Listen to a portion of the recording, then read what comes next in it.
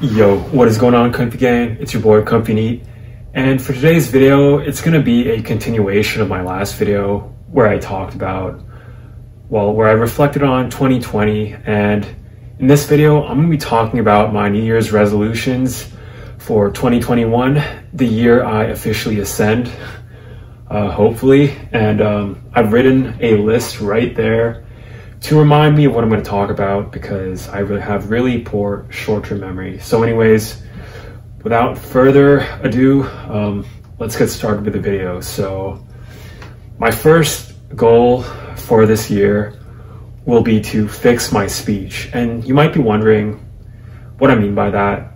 My speech, I guess, seems perfectly fine to a lot of you, but after watching myself and paying attention to myself talk while editing my videos, while editing content, or just watching videos of myself sometimes to see what I'm like, I noticed that there's a lot of things that I endeavored to fix about my speech, about the way I talk when I first started this channel. In fact, that was probably one of the main goals or focuses or reasons why I made this channel in the first place, was to fix my speech.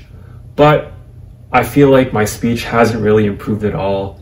In fact, it might have gotten a little bit worse. And that's probably because the best way to practice speech is to be out there and actually talking to people. Because when you're by yourself, it's very easy to sound really weird and use a bunch of filler words. And that's one of the things that's wrong with my speech. It's nothing to do with like my accent, which I kind of whined about in my second video, I think. But what's really bad about the way I talk is that I tend to use way too much filler words.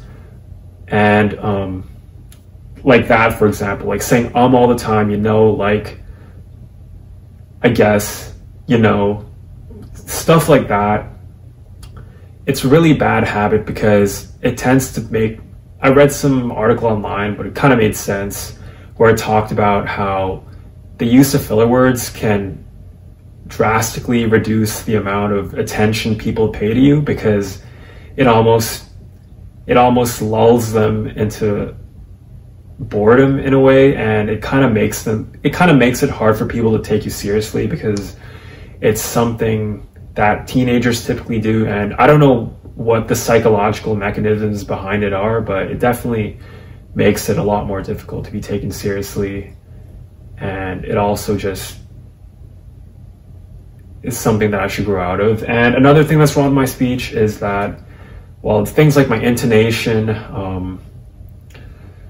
saying all the time, losing my train of thought a lot, all that stuff. I could talk about that in a separate video, but anyways, that's going to be my first goal, is to basically fix my speech. And I plan to do things like do speech exercises, which I've actually found quite a few of. I'll probably practice in front of the camera, work on getting rid of all the filler words and phrases that I use and things like that. And hopefully you guys will see some improvement in my public speaking skills, essentially, as this channel goes on. I'm sure it will go a long way in making my content a lot better. So that's the first goal. The second goal for me is to become good at an instrument. And the reason for this is because I've been making music for a long time and it really hasn't gone anywhere. And the reason for this is because I really have no keyboard or instrument skills whatsoever. And it's like this famous saying, it's like this saying that circles around the producer community, is that a polished turd is still just a turd. And that's essentially very true. If your music is garbage, no matter how well you mix it, no matter how well you arrange it or add stuff to it, if the foundation is basically crap, then you are gonna make shitty music. And that's the way I feel about music. Obviously, I do realize my music isn't that bad, but it's not amazing. It's definitely not what I want to put out there. Again, maybe this is me being a perfectionist, so I don't know, but I just feel like learning an instrument would allow me much more freedom of expression and would give my music that extra push, because I feel like fundamentally I really don't know much music theory. I know it only on a basic level, and learning an instrument will cover all those bases and make my music better. Music is something I'm really passionate about and want to make money off of someday, so that's why I put that as one of my goals. My third goal is to get a job, and I know I've talked extensively about my opinions on jobs and stuff like that, and I think I've made it clear that I'm not too excited about the idea of getting a job. But the thing is that I've never worked a job in my life, except for like one weekend where I worked at my cousin's bake shop, and I don't really know how I'll actually feel in an actual job. Maybe I will enjoy it. So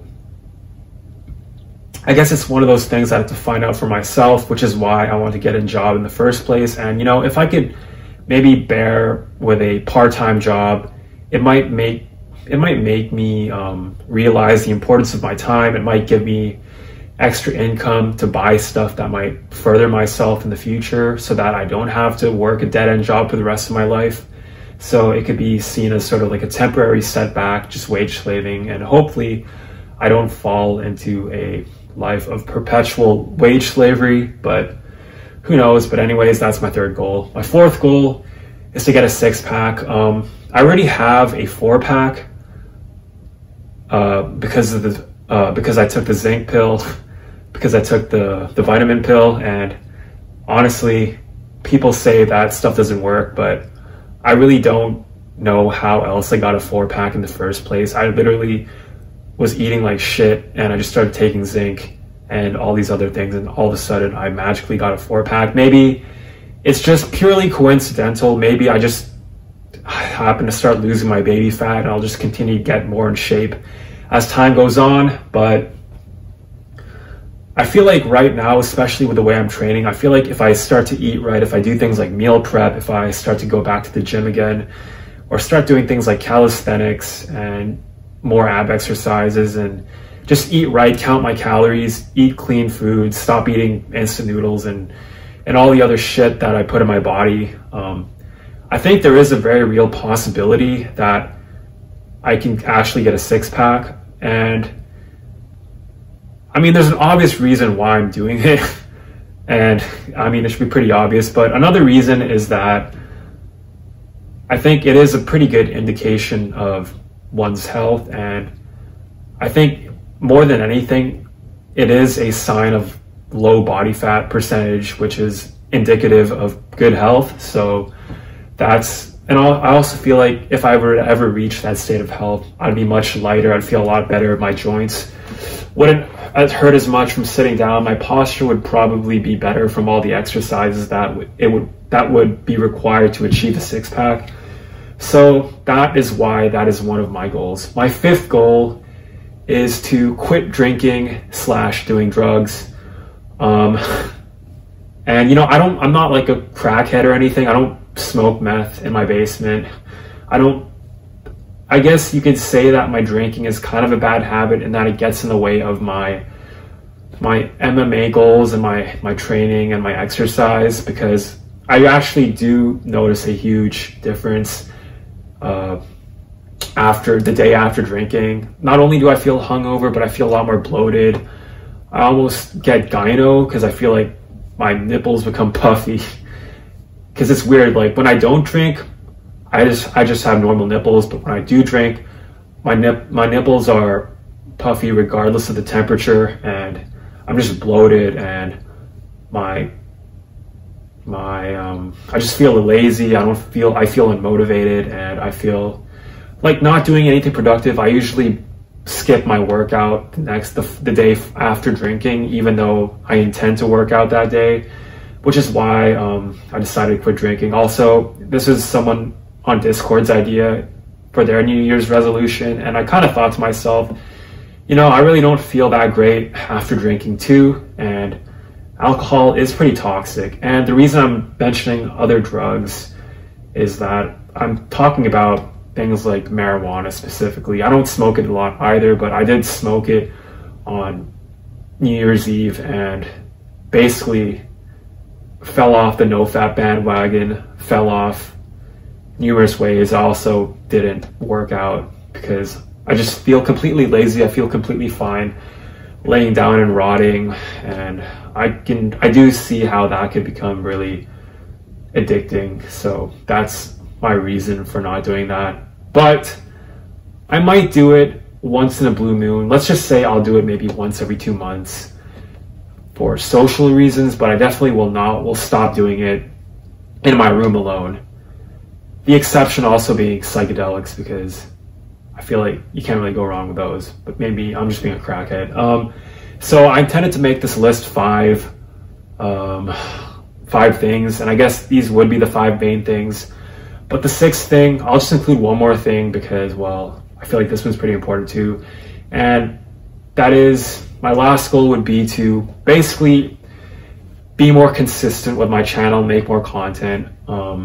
I have been pretty wishy-washy about my upload schedules, and I feel like that is pretty bad. I feel like it just is a sign of my inherent lack of discipline as a person, and I feel like in order for me to ascend, I need to, I feel like this channel essentially incentivizes me to do a lot of productive things, because it's like I have an audience holding me accountable in a way. Not that I expect any of you to, but I just kind of play that up in my mind that way, that, I have all these people watching me, and if I just act like a slob all the time, I'll sink deeper and deeper into, or I'll more readily achieve lolcow status as time goes on, and I really don't want that, to be honest. I was kind of shit posting when I said things like I wanted to be a lolcow.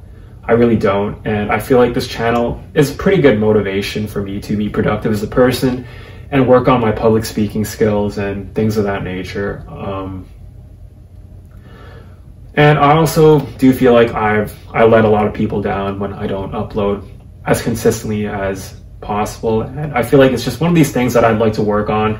And not just that, I also want to increase the quality of the content I'm putting out there. So I feel like I'll start dabbling in things like playing around with the thumbnails and, I don't know, doing different video ideas.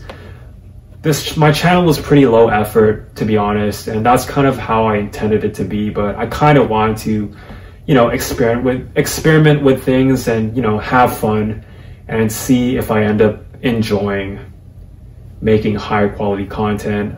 I am inspired by a couple of other YouTubers. For example, Legendary Comeback. I like the fact that he does put effort into his thumbnails, and he does, do these, I mean, it's not like Oscar level production, like, I don't know, like Hollywood, but I mean, like, he does do these like little cuts in his videos, and I do appreciate the sort of effort and, I guess aesthetic choices, whatever sensibilities that goes into making these cuts. And it is fun to do that myself.